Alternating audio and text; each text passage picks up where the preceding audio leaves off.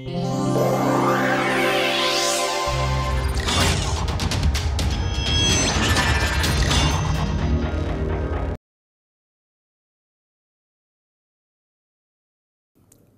far we solved deterministic least square problems, both linear, nonlinear, well posed, ill posed,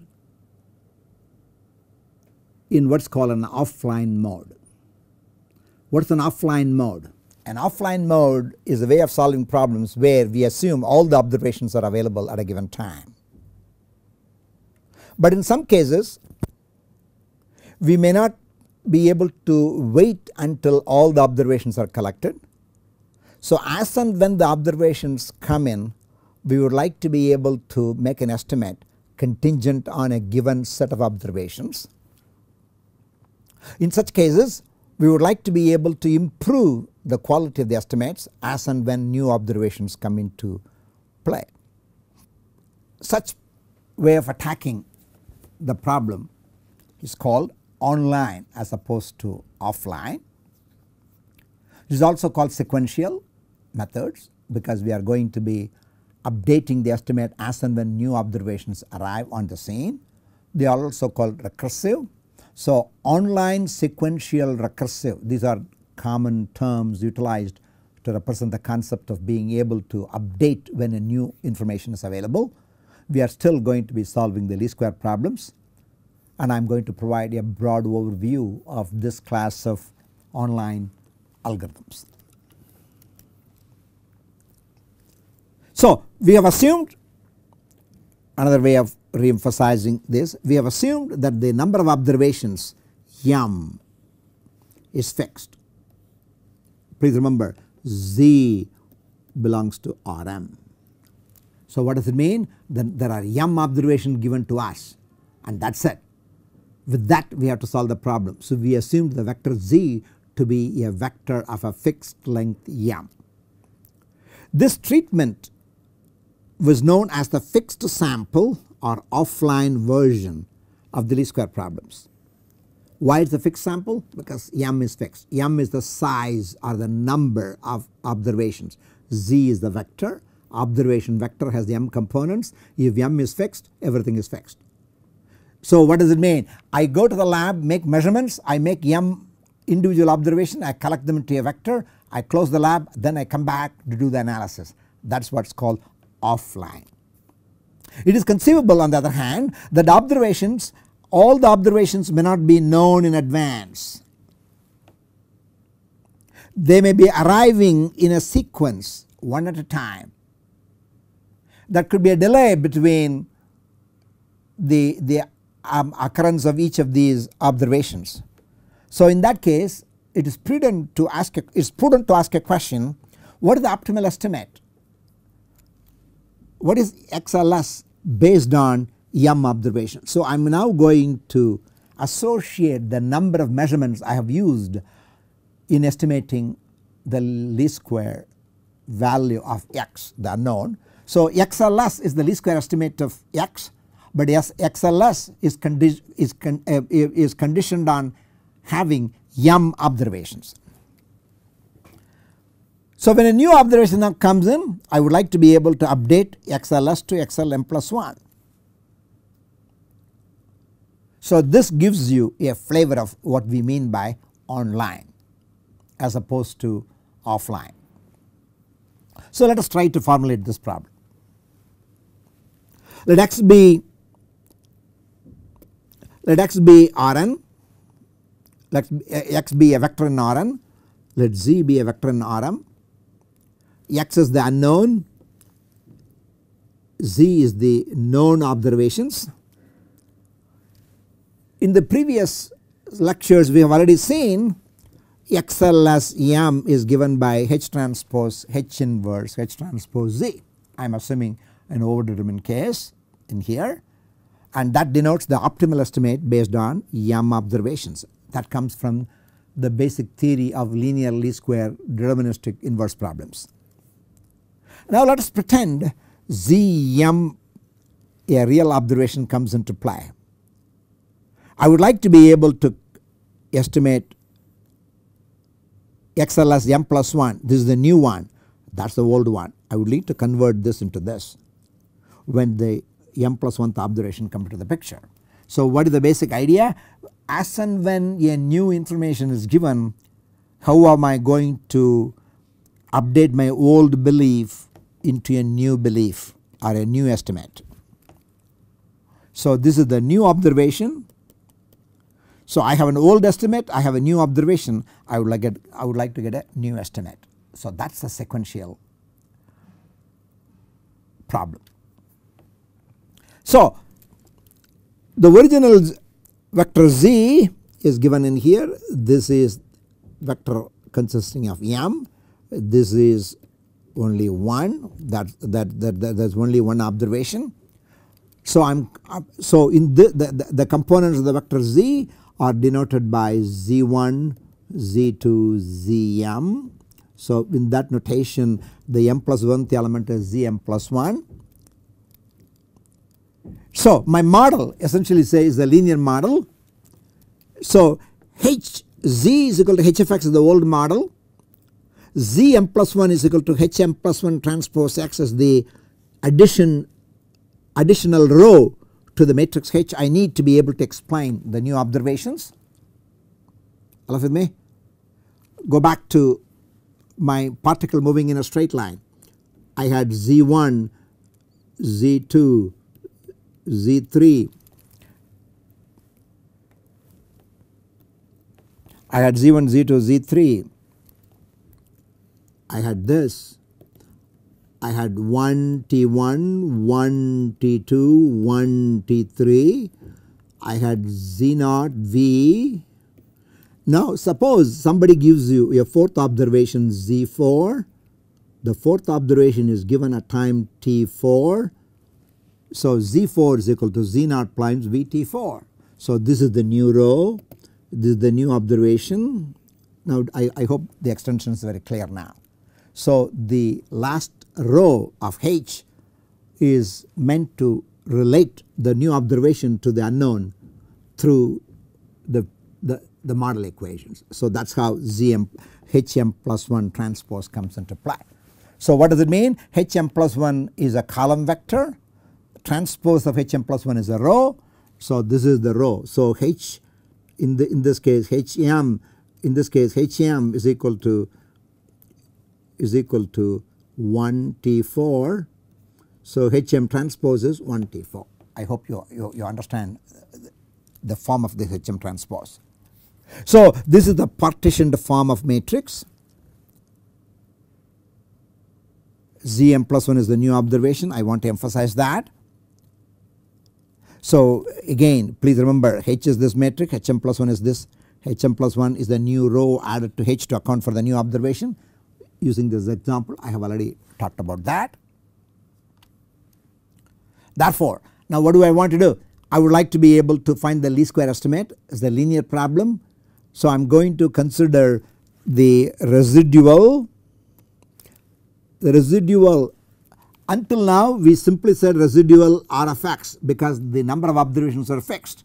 Now I am going to consider residual based on m observations, residual based on m plus 1 observations.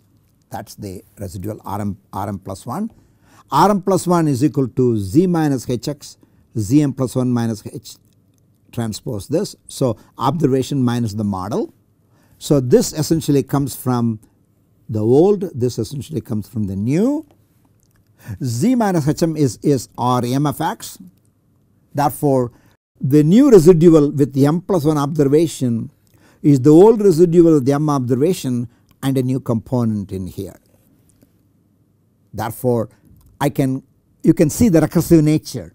Rm plus 1 depends on Rm and the new information is the new information.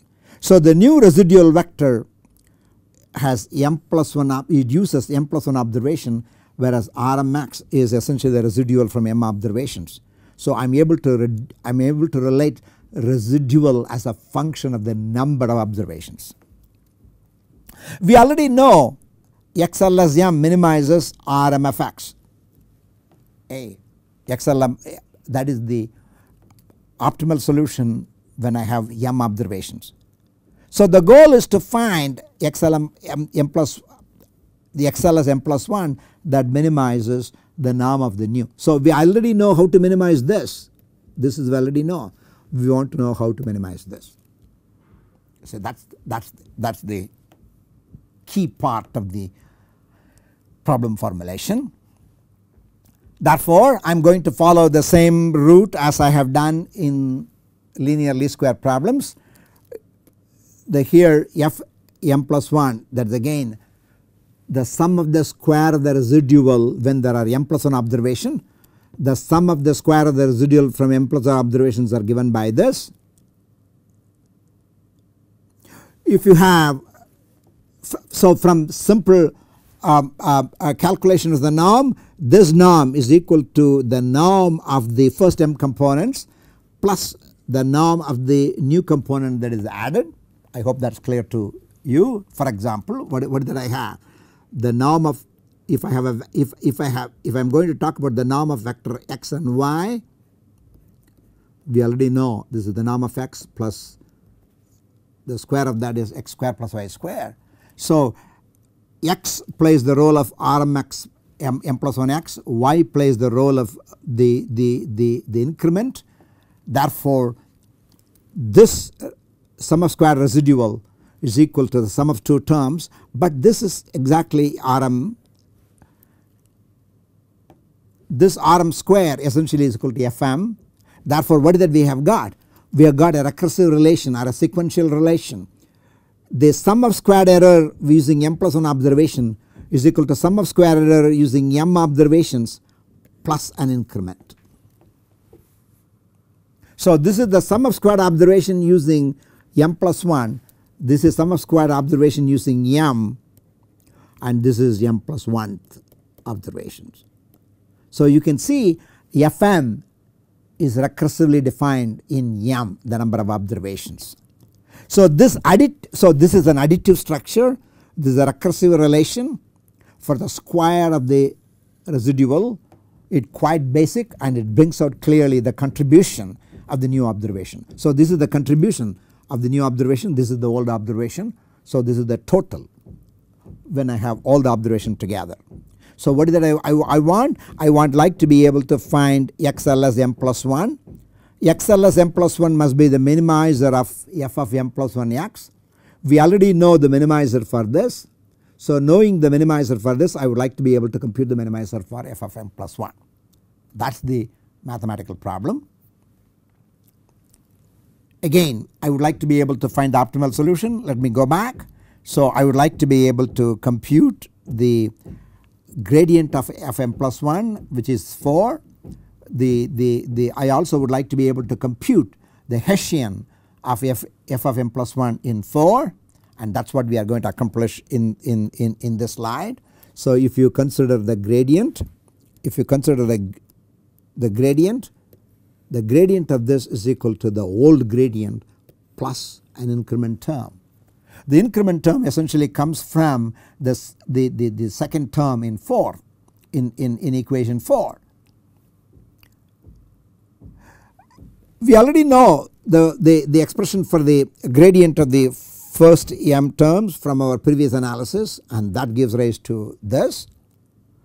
So if I substituted 6 and 5, I get the expression for the gradient using m plus 1 observation. I set it to 0. If I set that to 0, I get a new set of normal equations. Now look at this, that normal equation is given by this matrix times x plus this plus this. Now if you set hm plus 1 is equal to 0 vector, this becomes H transpose HF of x is equal to H transpose z. That is the old problem using m observations. If you bring in the mth observation, I get this increment in here, I get this increment in here.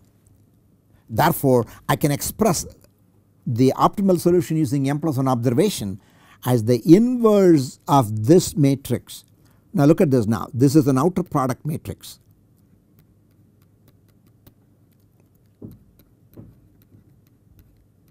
This is an outer product matrix.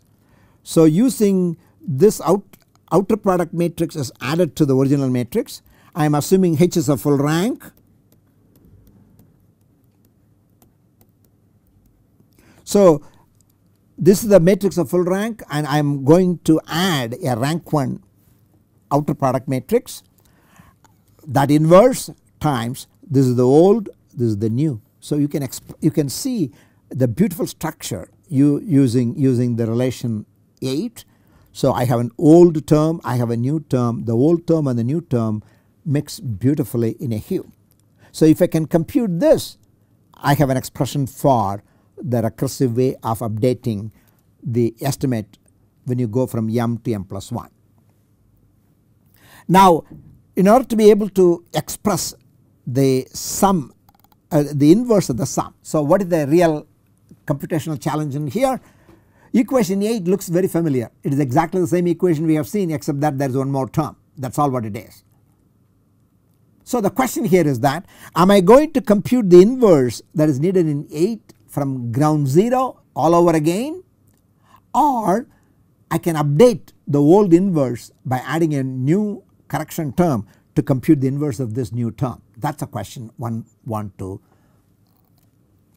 ask and answer. And to that end I am going to invoke a very well known formula that we have already alluded to when we did the module on matrices. Is called Sherman-Morrison-Woodbury formula. In order to be able to apply the Sherman-Morrison-Woodbury formula, I am going to slightly change the notation to make it convenient for discussion. So let us try to call the matrix H transpose H as P. Let us simply call Hm+1 as H. I am simply dropping the subscript here. There I am replacing H transpose H as P in order to simplify the notation.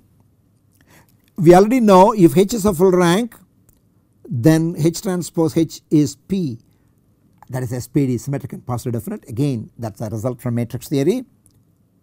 H transpose is an outer product matrix. Outer product matrices are always of rank 1. Therefore our solution calls for computing the inverse of P plus H transpose. So what is the question here? If I know, the question is, if I know the inverse of P, can I compute the inverse of the sum? And that is what is related through the Sherman-Morrison-Woodbury formula. The standard Sherman-Morrison-Woodbury formula that was given in the module on matrices essentially tells us P plus H transpose inverse is equal to P inverse minus the ratio of these two terms. Now look at the right hand side. Every term in here is known. So what is the assumption in here? If I know the inverse of P, can I compute the inverse of P plus H transpose? The answer is yes. That is where the Sherman-Morrison-Woodbury formula comes into play. So if I want to be able to compute the inverse of the sum, I simply need to be able to have a correction term.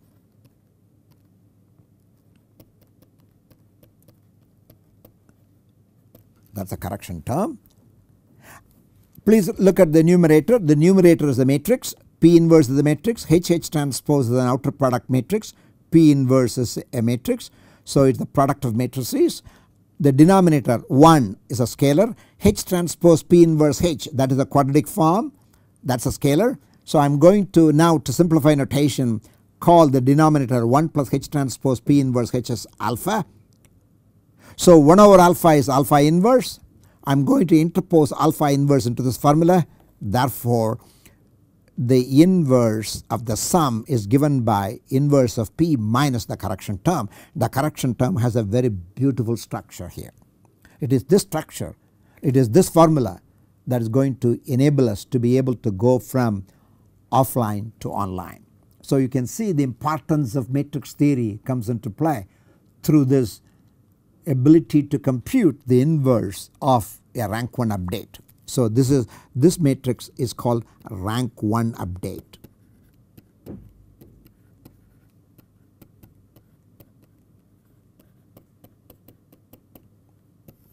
Again I want to emphasize, if you are interested simply in application, you can take these for granted, But what am I doing? I am not simply giving you the algorithms that you could readily use. I am also going behind the theory. Why? If you understand the theory of these very well, that will enable you to be able to strike out newer algorithms by reformulating the problem in several different ways, and I am trying to provide many of the mathematical tools that has proven useful in the past discovery of several algorithms related to data assimilation. So that is the scope of these lectures. Therefore, I would like to be able to reconsider my problem. I am going to be able to express the solution using m+1 as this formula. This is the formula that was already derived in equation 8. I am rewriting equation 8 using the new notation. Please remember that P is equal to H transpose H. My H is equal to H of m+1. It is a simpler version of the same formula. Now I could apply the Sherman-Morrison-Woodbury formula for this, and that gives rise to this relation. Therefore, the same solution in here is equal to the inverse computed explicitly. Please remember there is an inverse here, there is no inverse, and this is the same term that comes from here. Therefore, I would like to be able to relate the two terms. This term comes in here, that term comes in here. This is given by the Sherman-Morrison-Woodbury formula. That is given by the Sherman-Morrison-Woodbury formula. Therefore, I have expressed this as a product of two terms, each of which have two factors. Here are two factors, here are two factors. You can multiply these, and I would like you to be able to remember that P inverse H transpose Z is equal to this, that is equal to XLM. So if you multiply this and use this fact, this equation XLM now becomes this expression. So what does this say? This is a beautiful expression. This is the old estimate, this is the new estimate. So the estimate using m+1 observation is based on estimate using m observation plus the one that comes as a correction term. This correction term looks pretty complex here, but it can be very easily simplified. To be able to simplify this, I am going to insert alpha in here. So alpha, please remember alpha is equal to 1 plus H transpose P inverse H. Therefore, H transpose P inverse H is equal to alpha minus 1. So I have substituted those terms in here. If I substitute those terms and simplify, I get this term. So if you substitute and simplify 13, I substitute 13 into 12 and simplify, you get the new estimate. The new estimate structure is absolutely beautiful structure. This is the old estimate, this is the correction term. The correction term has a weight, so this is the weight, this is the weight term. And what is Zm+1? Zm+1 is the new observation, the new obs. And what is this? This is the model predicted, is the model predicted observation using m+1, using the previous estimate. So this term Z m+1 minus H is called the innovation or the new information from observing the new observation, and this is called the increment to. So this is the increment to the estimate. This is the increment. This is going to be the increment.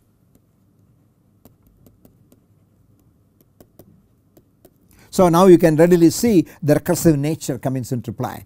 So if I have estimate based on m observation, If you give me the new observation, I can extract the new information from that observation, weighted by a matrix, I get the new estimate. This structure is a beautiful structure. This structure will occur again in Kalman filtering, but Kalman filters are essentially discussed within the stochastic framework. But here I am doing everything deterministic linear least square problems with sequential update. So you can readily see a precursor to Kalman filter even within the deterministic framework. We will show later when in one of the later lectures that Sherman-Morrison-Woodbury formula is also used in the derivation of Kalman filter equations. So you can see Sherman-Morrison-Woodbury formula is fundamental to the derivation of sequential estimates of the unknown, and that is the important thing I would like to be able to emphasize in here. I can rewrite this in several different ways. I can call the matrix HM Km as H transpose H, and I can rewrite Km inverse to be that using Sherman-Morrison-Woodbury formula. For this you can verify these things. These are given in chapter 8 of the book on dynamic data assimilation by Lewis, Lakshmivarahan and Dahl, which is the basic textbook from which all these lectures are derived. You can verify the relations that is given in here. I am going to leave these as simple homework problems. So with that I am now going to be able to say the final way of recursive estimation is given by the estimate using m plus 1 observation is equal to estimate using m observation, a matrix times the innovation. The matrix itself is going to be updated, and this update is exactly similar to the Kalman filtering update. So what does it mean? As a new observation comes in, first update the Kalman filter the gain, which this is called the gain matrix. Once you update the gain matrix, this is the new information times the new gain matrix plus the old estimate that gives us to a new estimate. This is the final recursive form for the estimate as a function of the number of samples involved.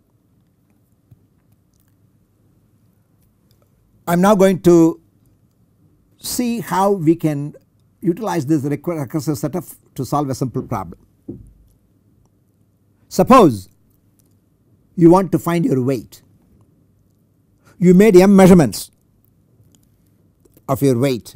The measurements are given in a vector z1, z2, zm. It could be that you made your weight in m different scales, or you use the same scale but made measurements of your weight in the morning, in the afternoon, in the evening for several days together. So you have a set of m weights. This is the m plus 1th weight. If I am going to consider the estimate of your weight based on the first m observation, the least square solution, in this case I have the simple form z is equal to h of x. H is simply a vector of all ones. So z1 is equal to I do not have to go there.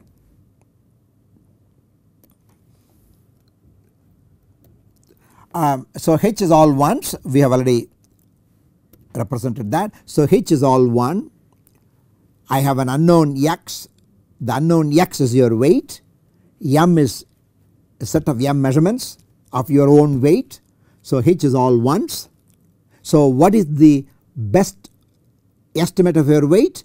The average of all the weights. So average, so what does it bring? It brings us a very fundamental result. Average is the best linear estimate of your unknown weight. So x is your weight, x is unknown. You have m observation, unknown is 1, n is 1, m is much greater than 1, is an overdetermined problem. So in this overdetermined problem your weight varies from different time to different time. So what is your intrinsic weight? The best estimate of your intrinsic weight is simply the average of the measurements. So that is what it says, the average is the best least square estimate. If you are going to get a new weight day after tomorrow morning, and if that weight is zm plus 1, if this is the old estimate of the weight, this is the new estimate of the weight, I can update your weight based on this information, and in this case the gain is simply m plus 1. I can rewrite this equation 18 as x this times m by m plus 1 times the old estimate plus the new estimate. These two are the same equations written in a different way. Now you can really see when m goes to infinity, Km tends to 0, and the contribution of the innovation terms becomes increasingly smaller.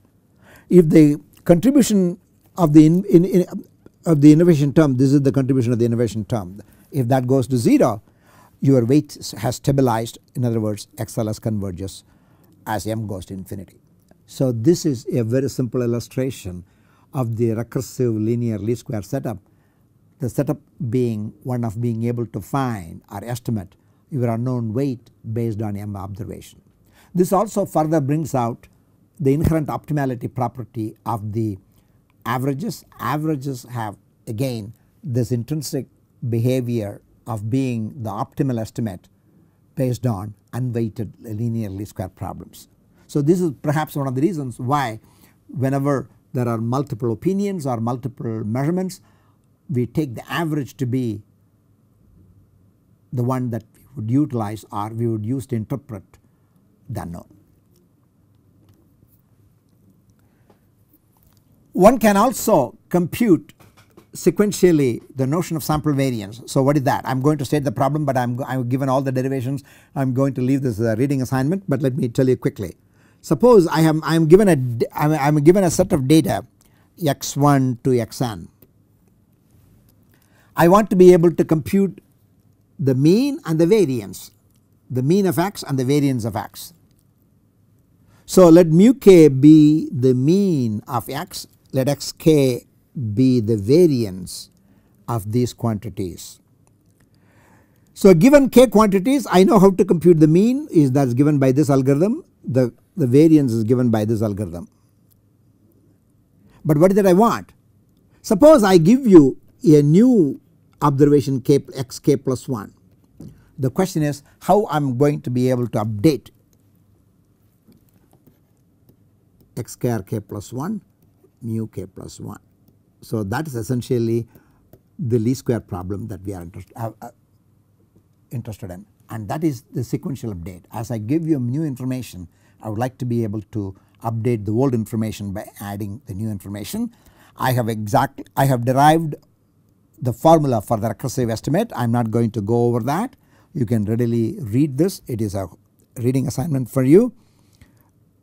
I am now going to show you the calculations in the next pages.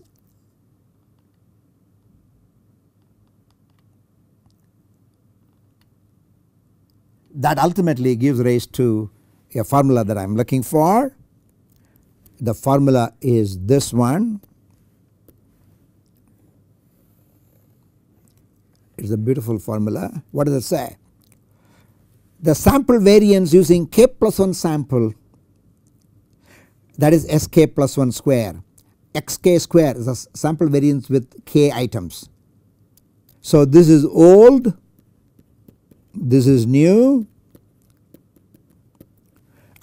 So this is the weight function for the old, this is the weight function for the new, this is the innovation term. The innovation term is mu k plus 1 is the average of the k plus 1 items, average of the k items, the difference square. So this gives rise to a very beautiful recursive formula for computing the sample variance as well as the sample mean. Sample mean we already updating the sample mean we already saw in the previous example. So this is an example where we can recursively compute the sample variance as well. So these two together very beautifully illustrate the notion of sequential or recursive or online algorithms with. So the two recursive algorithms are going in parallel. This is the one for the mean, I am sorry, this is the one for the mean, and this is the one for the variance. So what is that we are illustrating? We are illustrating the application of recursive estimation by solving a very simple problem in statistics. Namely, if you get a newer sample, if you get a newer data item, how do you update your mean? How do you update your sample variance? So these two together illustrate very beautifully the notion of sequential update or online update.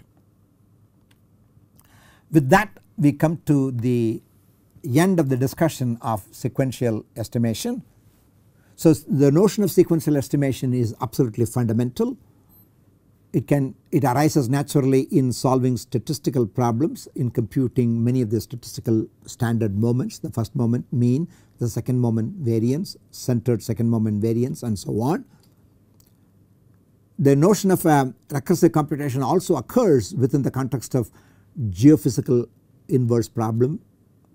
So we considered a set of linear inverse problem and illustrated how one can utilize the recursive solution to be able to solve the linear deterministic inverse problems with respect to availability of observations and being able to update my old belief to incorporate the new measurements, thereby deriving a class of online sequential recursive algorithm.